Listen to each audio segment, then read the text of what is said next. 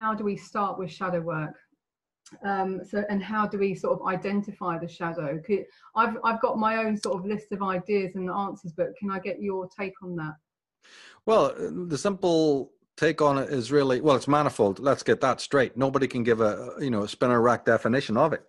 But I would certainly say that real shadow work involves the body, right? Okay, so we have a split brain where the left brain is all the ego defenses, right? And that exists primarily because of trauma. It started with the ancestral trauma, so we needed something that was like a sensor, a gasket, a sphincter, to limit it. Otherwise, we were psychotic. And according to Julian Jaynes, we were. He calls it the bicameral period. And the only way that human consciousness during the bicameral period stayed together in some semblance of sanity was because of the instructional voices of the gods, right? We'll get back to that later. This is how religion, sticks around. Okay, so then later on, as things developed and the traumas, years went by and the trauma lessened slightly, this would be like the late Homeric period. All the Jews, the original Judaism, original Christianity, it's like the life of Brian, right? They were all running around traumatized. That's how you get these bat crazy religions worshipping, Moloch or whatever the hell it was, Jehovah. You get all of that because of this trauma that I'm talking about. As things, sort of improved or whatever, the left brain became the instructional voice of the gods and sectioned off that.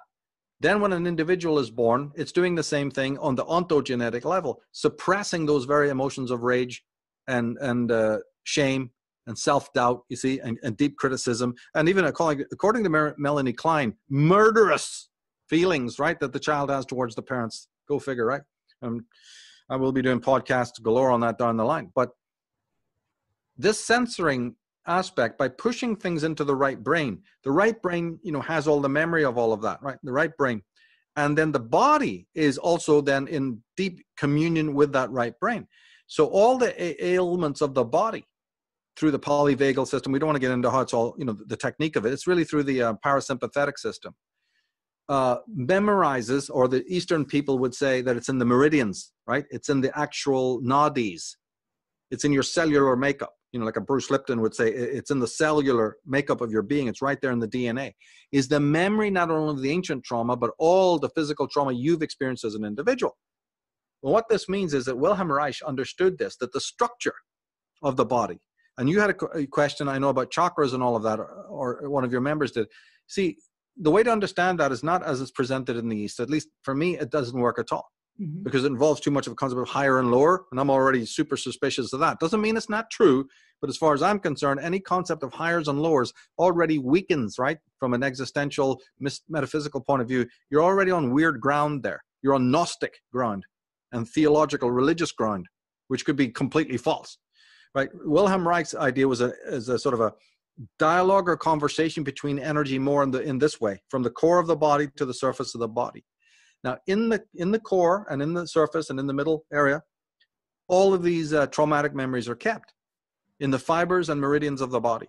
So the way that I would recommend people to get into it, it's a very bizarre recommendation, but I stand by it for many, many decades now.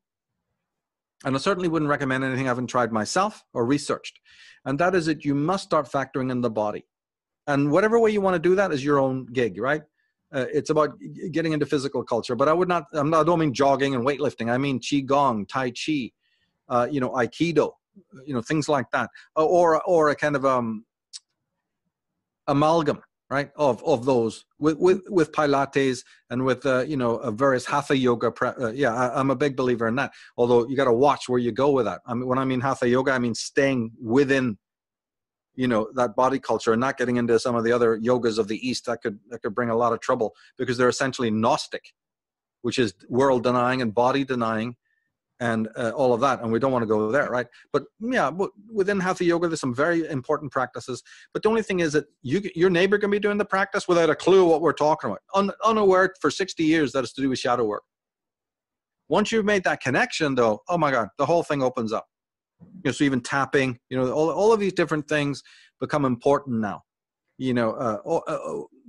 but Tai Chi, Qigong, the beginning exercises of Aikido, stretching, you know, but you have to do it with a consciousness that this is helping your body release all of that stuff that the left brain simply will not allow you to bring out because of its defenses, unfortunately. So it's preserving authentic feelings. None of this will work until you realize that what is contained in the body, what we call shadow, is authentic and it is legitimate.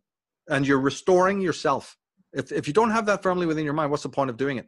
It's just like, it becomes routine, or it becomes a rote thing. It will, here's that quote I had earlier. Self-knowledge, in Freud's sense, is not an intellectual process alone. It is not only knowledge of the brain, but also knowledge of the heart. Erich Fromm, right? Talking about Freud. So there you have it. But when you go to Grodek, right? When you go to Reich, Lauan, Janov, read those people, read their books. I know that you've been posting brilliant stuff on Reich.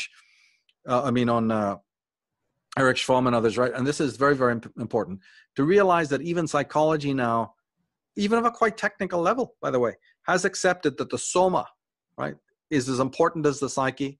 And let's just say that it preserves the wisdom that you lost. So the irritant today, the stress, the feeling I'm a half a person, something's missing in life, right? It's right here. It's not out there. It's not in the other coming into your life to change you. It's in this thing that you've been carrying, you know, that you just think is a vehicle. All of the psychic elements are preserved in the body. So that's a long-winded way of saying, come into awareness of the body. It's not knowing, it's awareness. It's a different thing. It's a sense. And when I use the word sensitization, I mean, because you're not dictating to it. You're sensitized to listen to it. There's a different comportment. Instead of going, instead of dictating, right, which is what we do all day long. Now the sensitization is receptivity, in which you're listening to the voices of the archetypes, but the archetypes are also present in terms of your soma. This is the key missing thing. Even a lot of Jungians don't get this yet.